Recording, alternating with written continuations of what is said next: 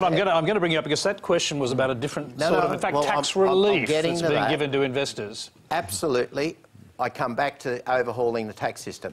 Negative gearing wasn't designed for people who can afford to go and buy $1 million, $2 million, $3 million houses or apartments for negative gearing to offset the bulk of their interest payment off their tax. So negative gearing does need to be looked at in the tax system, because I don't think it's fair at the moment.